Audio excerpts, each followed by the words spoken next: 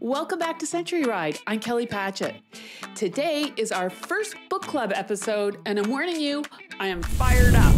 Before we even launched this channel, I knew I wanted to start with this book, Younger Next Year. But I'm even more fired up right now because all around me are family, friends of friends that are being diagnosed with serious disease. Maybe it's the age that I'm at, but these people I care about are too young. Look, I think you could do everything right and still get dealt a bad hand. But it shouldn't take a life and death situation to jolt us into action, into taking care of ourselves. And for those of us who are escaping the big diseases, so many of us just let our vitality slip away. Things like mobility, flexibility, strength, mental sharpness. And according to this book, it happens quickly and totally unnecessarily. We just let it go. But it doesn't have to be this way. Even though I consider myself relatively fit and dedicated at my age, or really any age, I was utterly failing in at least a couple of the 7 rules to live long and strong in this book. I hope you read the book, but if you don't, it's my goal to have you leave this conversation with enough information to make some changes of your own. So let's dig in. Younger Next Year is the story of a patient who all of a sudden finds himself aging way too fast and who by luck finds a young doctor who's aghast at the state of healthcare, or more accurately, disease care. He describes it as transactional.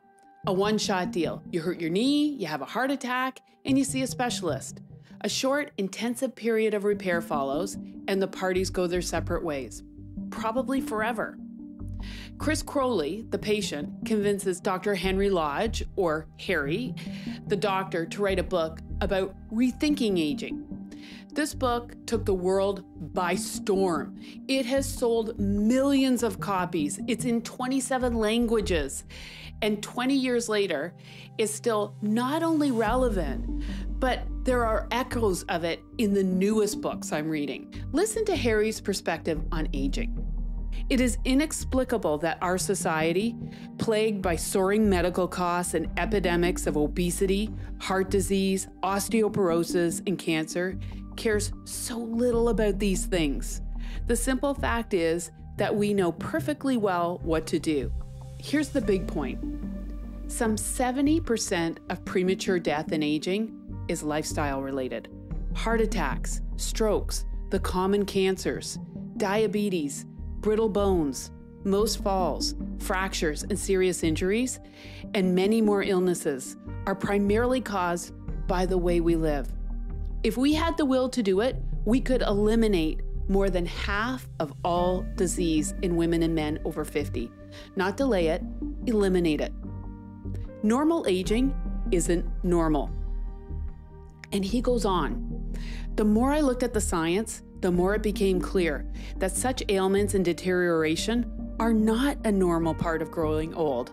They are an outrage that we have simply gotten used to because we set the bar so shamefully low.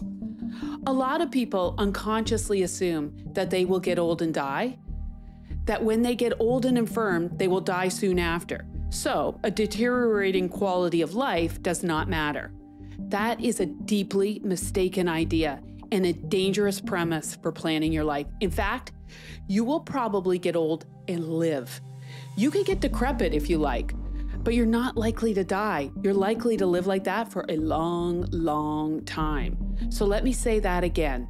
You may well live into your 90s, whether you like it or not. But how you live those years, on the other hand, is largely under your control. This fight can be led, fought, and won, one person at a time, starting with you.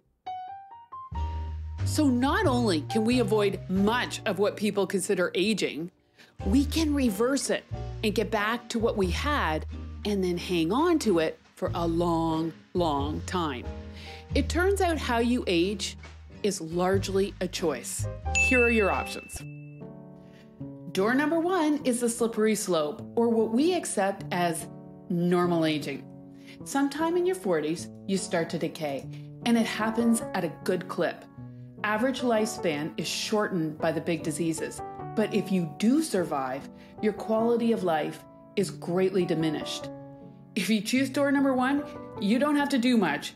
You just have to curl up on the couch with a glass of rosé and Netflix, and it's going to take care of itself. The pounds pile on, your joints start to hurt, and then those things make you feel a little down, maybe even low-grade depressed. And then we get a little less social, a little more isolated. You trip more than you used to.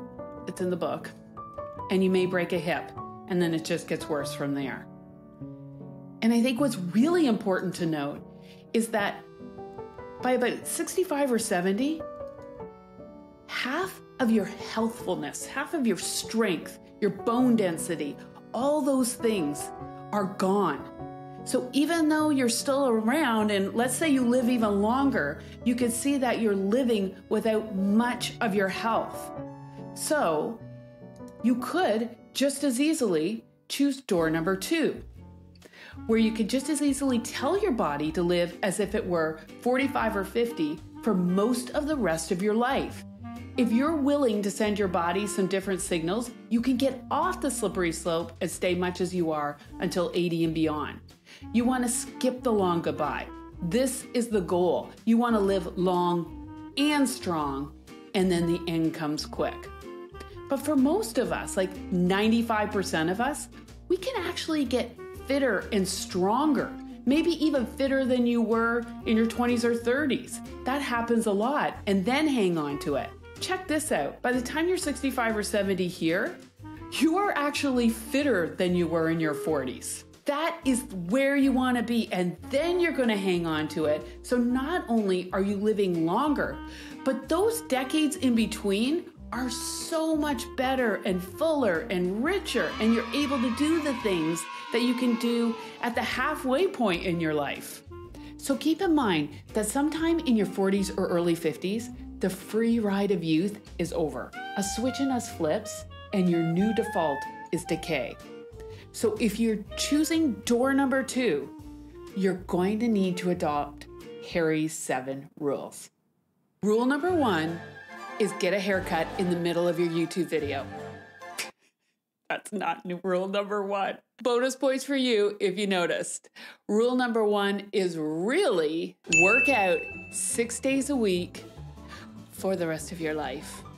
I know, I can hear you right now. 6 days a week, come on. Hang with me.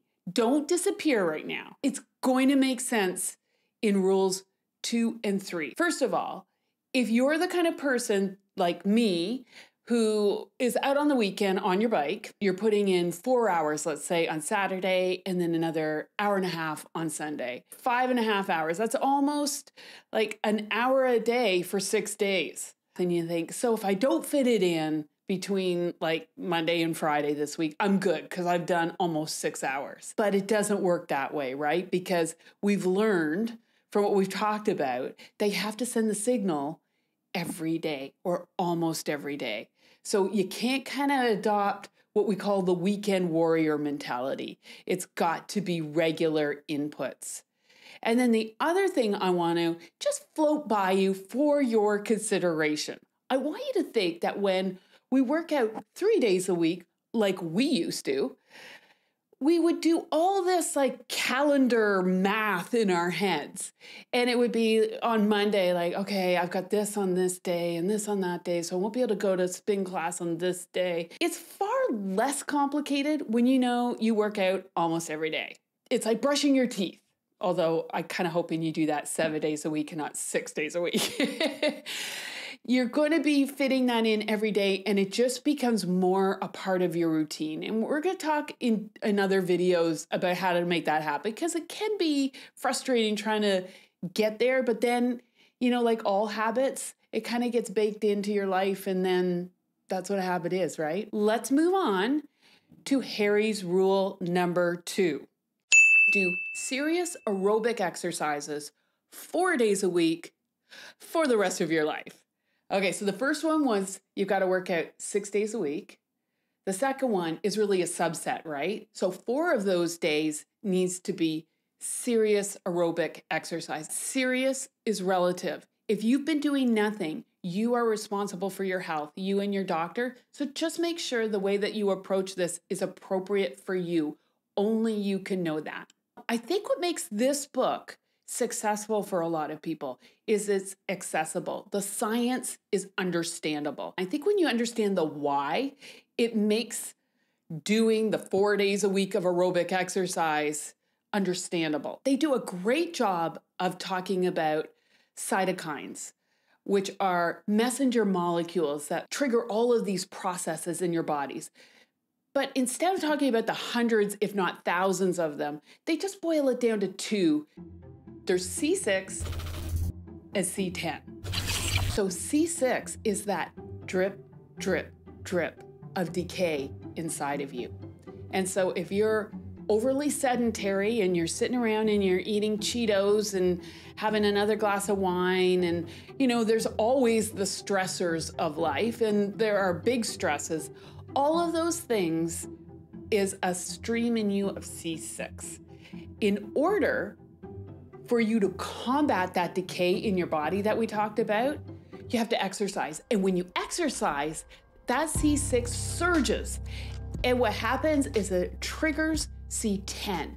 So if C6 is sort of the demolition crew, C10 is the cleanup and renovation crew. And you want that surge of C6 to trigger C10. And that's how you're stronger the next day. And that's how you are younger next year. It's really important that you get your 4 days. And I don't think that going for a walk, well, a walk is a good first step if you're doing nothing. You want to get to the point where you're getting a little sweat on and you're breathing enough, like your breathing is up. You don't have to be going all out, but you do have to work up to the point where you're getting a breathy and a little bit of sweat going in order to trigger the cleanup crew of C10. Does that make sense? Rule number 3 is do serious strength training 2 to 3 days for the rest of your life. You knew that was coming, right? Okay, so now you're exercising 6 days a week, 4 of them are aerobic, and let's say 2 are strength training. So this is the one that I was utterly failing at because I was telling myself all kinds of stories about, I'm a mountain biker. I do both. I'm going up rocky, rooty hills. That's enough. And it's just not. It's not. You've got to do it. It's so correlated with longevity. It's crazy. So after successfully avoiding going downstairs in my building where there is a great gym, I wouldn't even do that. And now I'm 20 weeks in.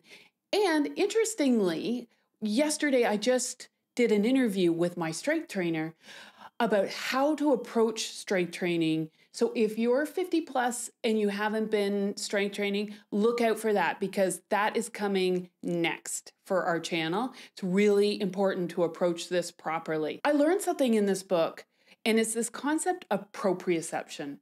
And that is the brain-body connection. It's not hand-eye coordination. It's not that.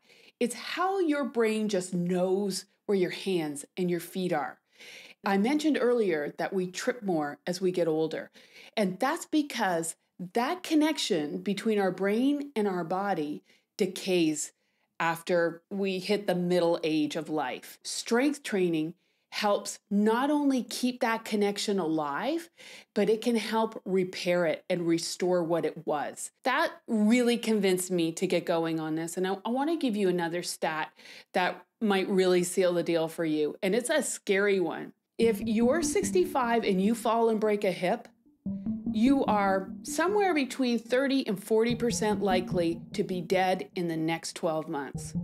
At 65, that's young, and that's crazy and preventable. So I hope that this helps you too to get on board with me, because I made the commitment and I'm doing it to do the strength training component of this. Rule number 4 is spend less than you make. This is kind of obvious, and this is not a finance book. But the reality is, if you're going to live a long time, you don't want to outlive your money. And secondly, if you choose door number 1, the slippery slope, I'm going to suggest that you need more money for things like stair lifts and home care or assisted living or, God forbid, a nursing home. So maybe an investment in working out and exercise is money in the bank for you. Rule number 5, you knew it was coming. Don't eat crap. That's it, right? This isn't really a diet book. There isn't a diet plan in here because I really think, like so many of the uber brains of the scientific world these days, it's like whatever plan that you can sustain is the right plan for you. But what I find really interesting is that it reminds us that the point of exercise isn't to burn calories. I mean, you do burn calories, right? Yay. But the point of aerobic exercise is to trigger that C10 we talked about, the cleanup crew, the renovation crew, so that you're stronger next year, younger next year. You can undo all the work of exercise by too much caloric volumes, too many calories, the wrong foods, too much food. So you kind of got to be aware of what you're taking in so that you're getting the optimal benefit of your investment in exercise. So I was thinking, with all the exercise that we're doing, 4 days of cardio, 2 days of strength training, the last thing I want to do is undo this thing. And I find I just start eating better and just being a little bit more strict about our way of eating. And so I Googled that, and it turns out University of Texas study, they put these young adults on a fitness program. They did not ask them to change their way of eating, but most of them did. They just willingly started eating better. And it's because, you want to lock in the gains. So one thing leads to another, right? Rule number 6 is care. So if rule number 5 was don't eat crap, I really think they should have called this give a crap, because that's what it's all about. It's about waking up in the morning and still feeling purpose in your life. You can't wait to get going on your day. You're looking forward to all the things ahead in life. And we take that for granted that we're always going to have that feeling. But I think sometime in the second half of life, those things can often melt away because you think about it, your kids are gone and maybe they have kids now and they're busy with their lives, and you could go through a divorce, unfortunately, or lose somebody that you love. These things all prey on our feeling of well-being. And so we really have to work hard in the second half to make sure that we have things that are lighting us up. And I've talked about this before, and it's so important.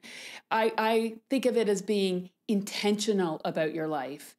And for other people, I think they reference something called the examine life. And I'm not quite sure who came up with the examine life, but it's super important that you keep crafting a life that makes you feel like you can't wait to get out of bed in the morning, whatever that is. You may be the best retired person in the world. For me, I've said it before, it probably won't be that. I need structure in my day. I want to be learning things. You may be volunteering. Whatever that thing is, it is essential to your well-being to make sure that you continue to care. After the 7th rule, I'm going to sort of share with you my big takeaway from this book. And we'll bring all these things back together. But before we do that, let's talk about the 7th and final rule, connect and commit. And this is all about working on your social connections and your friendships and your family and the love in your life as you do for your exercise. It's all important. And for me, this one I took to heart because last fall I was working so hard that I really didn't have enough time for my friends and family. And my life was becoming smaller and I was starting to care less. So these things go hand in hand, right? And I've really changed so many things in my life, and I am working on this, and my life is better. And it's all because I really took this information to heart. Harry, the doctor, warns that in isolation, we die. That's a scientific fact that as humans, we cannot exist in isolation. This isn't some kind of like woo-woo advice. He writes, older people who have at least one close friend have cardiovascular systems that are younger by a series of objective measures than those of isolated people. Something I found really interesting is he talks about the limbic brain, which is often referred to as the lizard brain. So before we ever have a thought, we have an emotion. And so if that emotion is negative, we tend to have a negative thought. Conversely, if we have a positive emotion, we have a positive thought, and then that positive thought loops back to the limbic or the lizard brain, and it becomes like a feedback loop. So why is this important? It's important because we need to construct our lives and our environments in a really positive way so that as much as possible, you can be having positive emotions and positive thoughts. So a lot of this is within your control, and that's why it's so important to be the one who reaches out, be the one who joins.